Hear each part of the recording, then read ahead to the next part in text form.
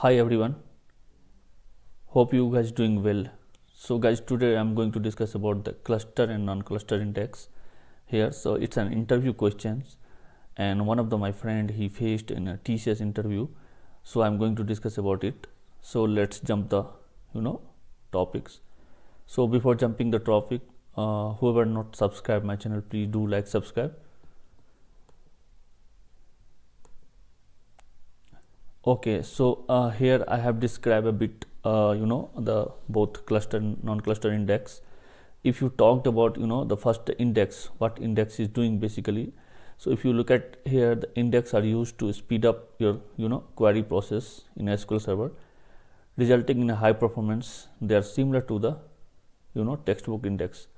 Why we are saying the similar to the textbook index? So in every books also, if you look at any textbook, let's assume you are looking some mathematics book, okay, and we have a index on a top page, okay. So it's like a 600 books page, 600 page of books, and you are looking for the algebra. So by searching page by page, you can take the help of index and go directly to the algebra portion, okay. So similar, this database index also working like a textbook index. So now we have types of index in SQL Server. We have the cluster and non-cluster index. If you talked about the what is the cluster index, so cluster index, in the cluster index, the leaf level page are the actual data page of the table, okay. So I will explain what is this leaf level page, right? I will come to later. You need to make sure the primary key constant automatically creates a cluster index, that particular column. So if you have a table having the primary key, automatically the cluster index will be created. And just make a note, only one cluster index you can create, okay. If you talk the non-cluster index, so the leaf level pages does not contain the data pages. Instead, it contains pointer to the data page. So what is this pointer to the data page? I will explain based on this diagram. So here, if you look at this diagram, this is the best example to make the understanding of the cluster and non-cluster index. So here we talked about the leaf level node and the branch nodes.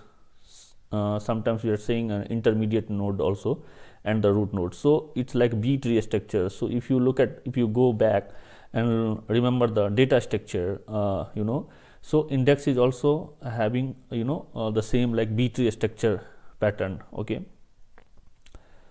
So here we said the leaf level nodes is containing the actual data, that is called the cluster index. If you look at this definition of the cluster index, in the cluster index, the leaf level page are the actual data page of the table. So what are the actual data in that particular table that contains under the leaf level node, and that is your cluster index. Then what is the non-cluster index? If you look at this definition, the leaf level pages does not contain the data pages. Instead of the contain the pointer to the data pages. So here this is the non-cluster index, and it's holding the pointer to the data pages. What is this pointer? If you go back, remember the data structure, we have a chapter called pointer. So pointer is nothing, just a memory location, okay. So in a non-cluster index, it's just holding the pointer of your data pages. So these are the pages, these are the nodes just holding the pointers of your data pages, and this is the root node. So if you look at this example, so in a root node we are looking for 1, 10 and 19. If you not use the non-cluster index here, the branch node, if you are not using the non-cluster index, okay, then automatically what it will search, it will go and search in your leaf level one by one. So we are looking 1, so it will get here 1. If you are looking 10, so it will not go directly jump to 10, it will search by 1, 2, 3, 4, 5, 6, 7, 8, 9, 10. So you will get the 10 here. So if you think how much time will be consuming if you are not using the non-cluster index, okay. So if you are using the non-cluster index, then directly it will route to your actual data pages. So if you are looking 1 here, so it will come to here 147. So 147, so 1 is pointing to here like leaf node, so you will get the data from here. if you're looking 10, right, so 10 is under this branch node, okay, so it will come to this. If you are looking 19, 19 will come to this section and it will route to here. So no need to search one by one to get the actual data. So this is the functionality of the non-cluster index.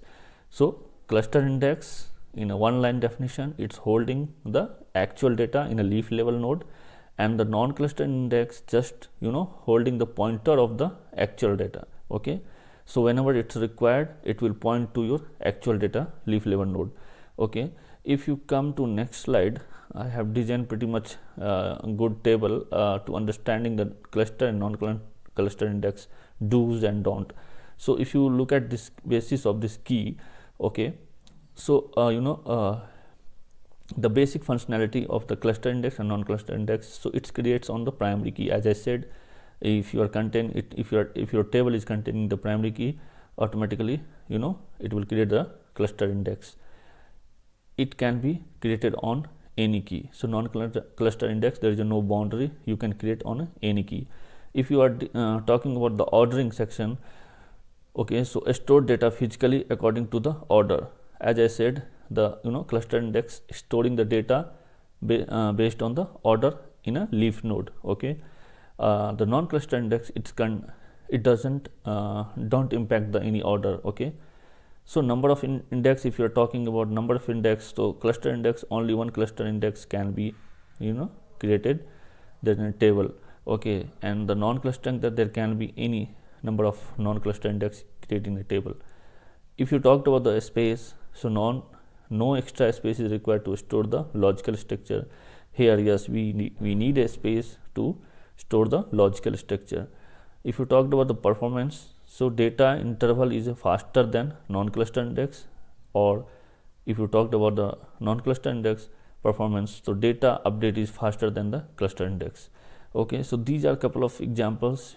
So we should tell during the ask of the cluster and non-cluster index used benefit, why we are using the cluster, why we are using the non-cluster, and what are the performance improve if you are using the non-cluster index, okay. So I just try to show you, make the understanding of based on this diagram. This is the pretty much good diagram to make the understanding of the flow of index, what the leaf level node is containing, on how indexing is happening internally. In a book also we are using the same, as I have taken example of mathematics book, and you are looking the algebra portion in a mathematics book, so no need to go page by page because it's a 600 page of book. So you directly take the help of index and go to directly that page where the algebra is mentioned. So same like a textbook, here in a database also index is working the same, like following the B tree structure, and and based on this non-cluster index we are getting the query so quickly, okay. So hope it's clear, guys. You should tell these are the things during the ask of in interviews on non-cluster, cluster and non-cluster index, and you should explain this B tree structure, how index is working and how internally happening, what are the leaf nodes, what the non-cluster index is, how the non-cluster index is working internally. So these are the couple of things I try to explain for make the understanding of the non-cluster and cluster index. So thank you, guys. That's it for today. I will come with another interview questions which can help you to anybody in the next session. Till then, bye bye, thanks. Whoever not subscribe my channel, please do like, subscribe. Thank you, bye bye, cheers.